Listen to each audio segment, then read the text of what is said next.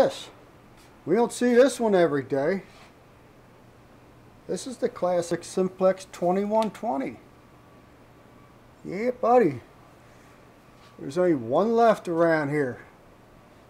I used to work on these things all the time.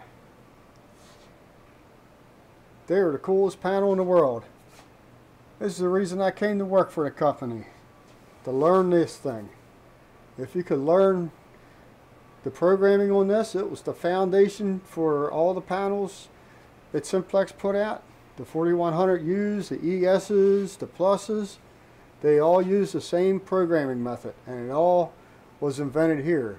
We used to invent programs for fire alarm. They just took all the good ones and packed them into the 4100, but this panel here, you can make anything you wanted to. So let's take a look. We have a little readout here, and a lot of times and a keypad here, and a lot of times the first thing we would do when we came into a service call, we would hit L for list, and we knew that L was list, and the paper would run out of list. Now, of course, this is going to tell me everything that's on. Okay, looks like we got some air handlers running. Oh, we have a problem with the fire pump tamper switch. I believe that's exactly what that is right there. We can hit location information. Fire pump tamper switch, that's what our priority 2 is. If you notice, it's the same as the 4100 plus or U or ES.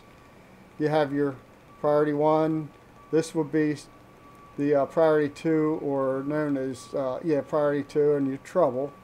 And you would have your acknowledge buttons across from it. You have your single silence and your detector reset. You also see the printer's a little old, and the take-up can't keep up with what it's putting out. So what we'll do is we'll just kind of wind this up by hand here. But yeah, we would always do a list before we left the service call and check to make sure that everything's okay on that. But just to simplify this, what I really like to do is I like to go ahead and hook up my terminal to this, and then we can get inside of this panel here. So what we're going to do is open this up, and let me grab the cable here. If you notice, there's an RS-232 port right here. This is going to be port number 2. We're going to plug that into there, and we're going to plug this other end into the laptop. But first, what we need to do is we need to verify that our port's set up for a terminal, or it's set up in terminal mode. So what we're going to do is log on, and the log on for this would be LOG space ON/PA for password. And you'll see that it says log on, and it's looking for a password. Okay, now written inside the door is our password here. I want to show it to you quick. Another way to find the password is to actually go in and look at the Pram chips. The password is written on the label on the Pram chips, but sometimes they used to take and scramble, take the first letter off the beginning and put it in the middle and scramble it up a little bit for us. So we're going to go ahead but I like to write it down so I can see it all the time. 952E 952E080. If you notice, nothing printed out because they don't want you to see what the password is. Enter, and it says accept it. Okay, now we're going to hit DEV. And you're probably wondering how I know all these commands, and I'll get to that in a minute. But DEV is going to list my RS-232 ports. I only have one on here, and it's device number 2. And it's set for unsupervised acknowledge. Okay, now you might be thinking, well, what about device number 1? Well, it's an RS-232 board in the panel here. Okay, it has 2 ports. Port number 1 goes to our printer board for our local printer and keypad right here. So that handles port number 1. And port number 2 goes to this RS-232. Okay, so now I'm going to get to the part where when we go to the computer. Okay, now what we need to do is, depending on your computer, and this, by the way, this is just a standard 9-pin to 25-pin standard printer cable. It's not a null modem. It's not reversed or anything. We're going to go ahead and, depending on what version you're running in Windows, you could use Hyper Terminal, but in this version here, we're using one called Terra Terminal. And we're going to select Terra Terminal.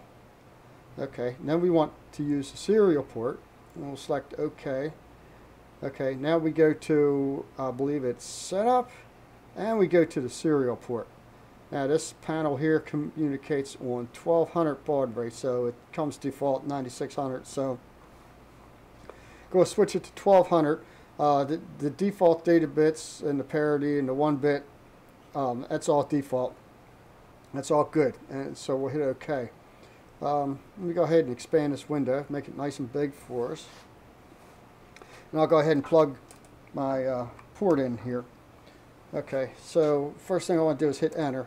Okay, there wasn't anything in there, so it said invalid entry because it didn't recognize, a no command. So now we're actually into this panel here. Now we can go ahead and do our list, the same L enter as we did before, and it will print out everything that we saw on the list, which is really cool. Now you got to remember how this panel works. Okay, when you first turn on this panel, we have these boards here. These are called the Pram Boards.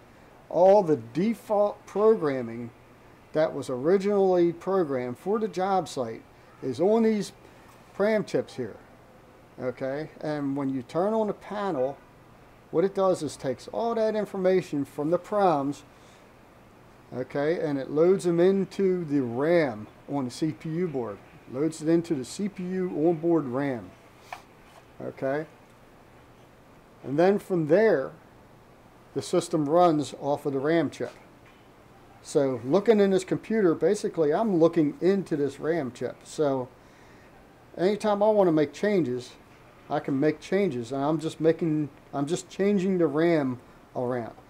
That's why these panels, if they were ever powered down and started back up, we would have to load our program back into it, or load our changes back into it that we made. And there was ways of backing up the changes.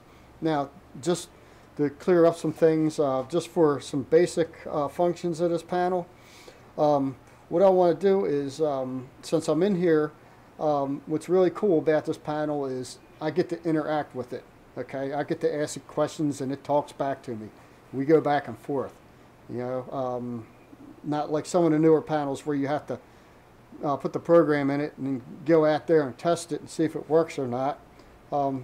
This one here, we can disable everything and we can test it and we can watch everything that happens and verify that it is going to happen before we actually do our real test, and we'll be more confident when test day comes along that everything's going to work okay. But if you're looking at this panel now, you're looking at a blinking block and you're thinking, what am I going to do with this? Okay, let's go ahead and type in help and hit enter, and it prints out a list of things that help topics basically. Now, they got this funny little symbol here, and it says that indicates minimum abbreviation. So you can see help, all I really have to do is hit H, and it understands what help means. Okay? Now, let's say we want to set the time, let's say we want to set the time in a panel. Okay?